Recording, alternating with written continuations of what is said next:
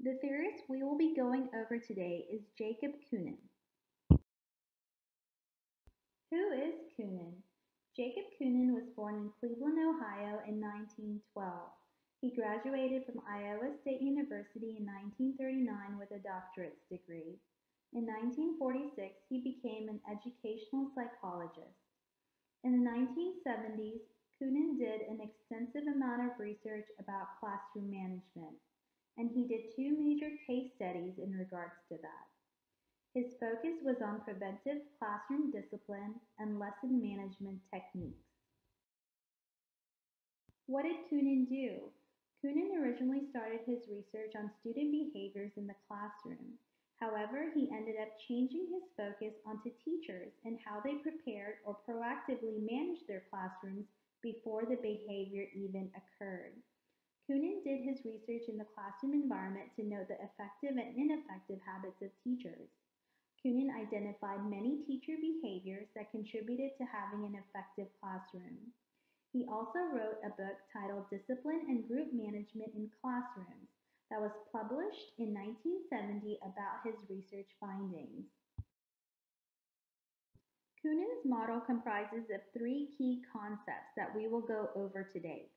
The first key concept is teacher behaviors. These are behaviors that a teacher displays that impacts a student's behavior. The second key concept is movement management. This is the flow of instruction a teacher displays while doing lessons. The third key concept is group focus. These are ways that behavioral problems can be minimized by the teacher using appropriate instructional strategies and activities. We will be going over each concept in a little more detail. The first key concept, which is teacher behaviors, incorporates things such as withedness, desist and ripple effects, overlapping, and satiation. The first teacher behavior is withedness. It is defined as the teacher perceiving everything in all areas of the classroom at all times.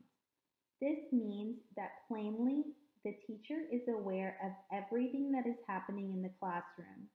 Events, activities, and student behaviors are all being monitored, and the students know that they are being watched. What does withedness mean in a classroom? It basically means that the teacher has her eyes everywhere. It means that not only are you watching the students, but they know you are watching them. I really like the little message about the cell phones to students. Even though it would be more appropriate for much older students, it shows that the teacher is serious in the students knowing that he or she is with it. Another teacher behavior is desist. A desist is when the teacher engages in efforts to stop misbehavior. Students in the classroom should already know the expected behavior. However, if they are not following instruction, the teacher calls attention to the behavior to try and correct it. Desist also can lead to ripple effects.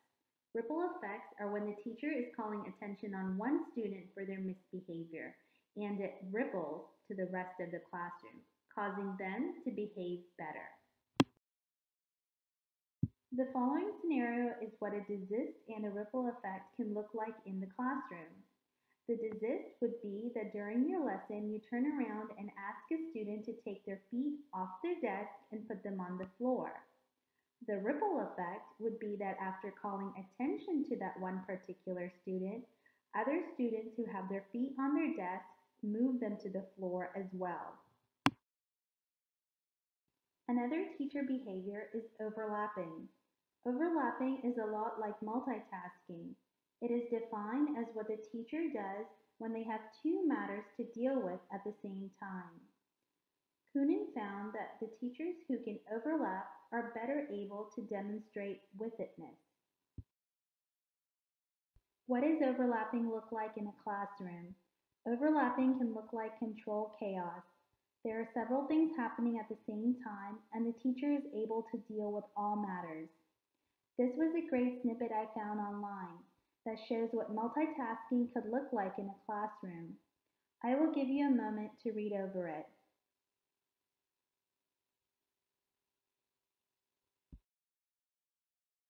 The last teacher behavior our book discusses is satiation. Satiation is when a teacher teaches the same lesson for so long that the students grow tired of the topic. There are several things you can do if you notice satiation occurring. You can show a genuine zest and enthusiasm for the topic. You can make a positive statement about the activity. You can point out that the activity has a special intellectual challenge. What does satiation look like in the classroom? As you can see, the students on the left are bored and look tired of the topic. To change the student's perspective, the teacher can say, "Hold on, class, this is about to get interesting." A little enthusiasm can go a long way in changing the interest of a lesson. The second key concept, which is movement management, incorporates key terms such as jerkiness, stimulus bound, thrust, dangles and truncations, flip-flops, overdwelling, and fragmentations. The first movement management term we will go over is jerkiness. This is when a teacher is having a lack of lesson smoothness and momentum. To dig a little deeper, smoothness is when a teacher keeps the learning activities going without being distracted, interrupting students, or abruptly changing the direction of the lesson. Momentum is progressing through a lesson at a steady pace without interruption, not too fast and not too slow. Another movement management term is stimulus bound. This is when the teacher has students engaged in a lesson and something else attracts the teacher's attention. A scenario to further explain stimulus bound is a teacher who is teaching a lesson and there is a student being disciplined outside her door. She diverts her attention to what is occurring outside. The teacher should stay focused on her lesson and avoid the distractions. Another aspect of movement management is thrust. This is when a teacher bursts in on students' activities with an order, statement, or question without being sensitive to the group's readiness to receive the message. A scenario to help you understand thrust is imagining students are working on a group assignment that they have 2 weeks left to complete. The teacher bursts in and asks if they are already done. She doesn't even give them the chance to notice her approaching them. This action means the teacher is not being sensitive to the group's readiness to receive the message. It would be more appropriate to ask the students in a more sensitive manner where they are in terms of project completion. Another part of movement management are dangles and truncations. A dangle occurs when the teacher starts an activity and then leaves it, hanging in midair. A truncation is similar to a dangle. However, the teacher does not resume the initiated, then dropped activity. These are both behaviors that should be avoided by teachers.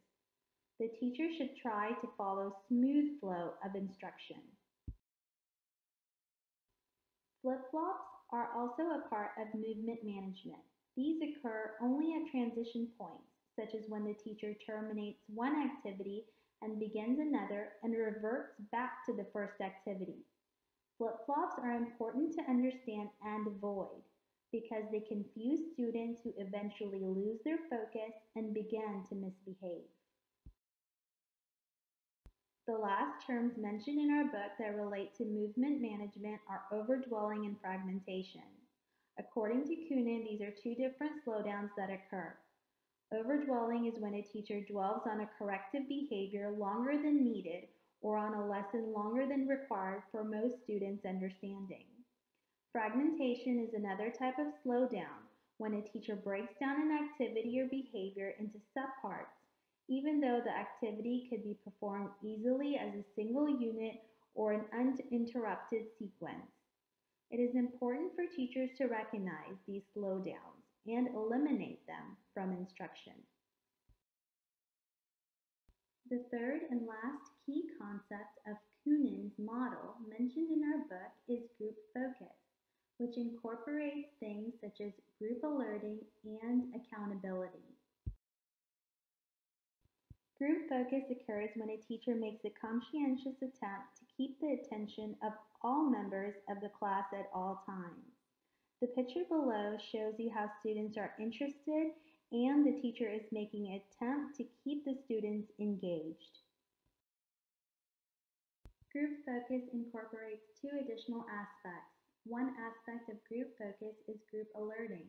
This is the degree to which a teacher attempts to involve learners in learning tasks, maintains their attention, and keeps them on their toes. An example of group alerting would be randomly calling on someone in the class. If a teacher is in the habit of calling random students, it keeps them on their toes to be ready at all times. Another aspect of group focus is accountability. This is when the teacher holds the students accountable and responsible for their task performances. This way, misbehavior decreases. The Kounin model has many key concepts and strategies that can help create successful classroom environments. Lastly, it is important to note that Kounin believes teachers should accept responsibility for learning and should demonstrate effective instructional techniques that contribute to positive learning behaviors. Teacher responsibility equals positive learning behaviors.